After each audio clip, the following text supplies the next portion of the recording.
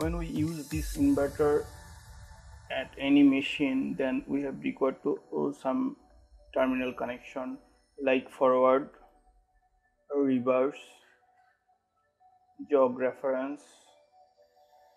This all are digital inputs.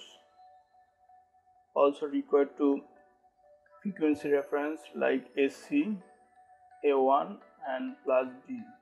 That means 10 volt, 0 to 10 volt analog power supply for frequency reference.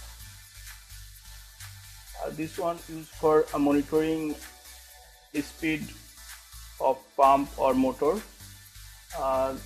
Need to connection AC and AM for analog monitor output, and this one for fault setting or fault connection.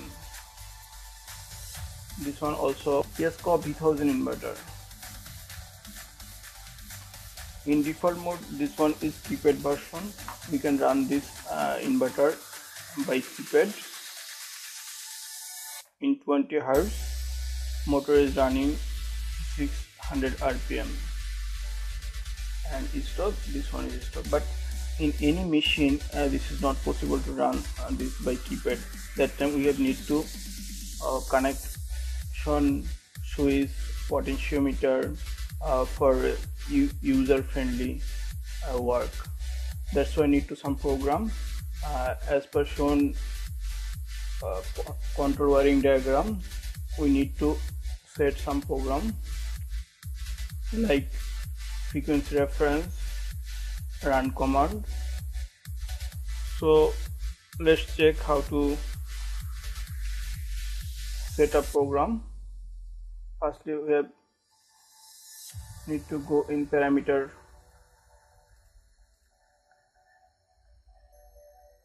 program. Then we need to set up frequency reference selection 𝐕𝟏🎎𝟎. This is for frequency reference. That time we can set up connection, potentiometer connection in plus B, AC and A1.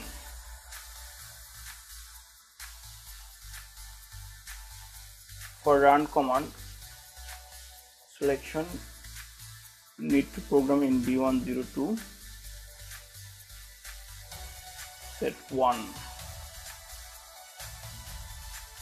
This one need for use multifunction digital inputs. That means forward, reverse. These are used when we want to use this inputs. Then we need to set up this program.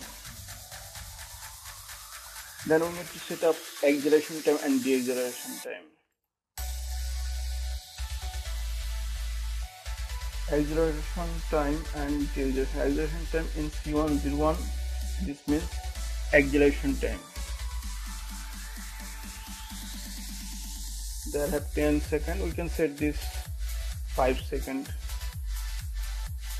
This one is as per machine requirement or machine parameter, default parameter. We can set up this as like same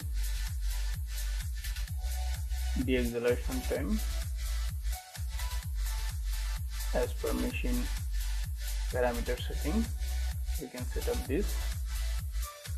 So now we can run inverter like this way. This one is S1 for forward connection. When we select forward terminal switch on, then inverter drive the motor in 1800 RPM for 60 Hz.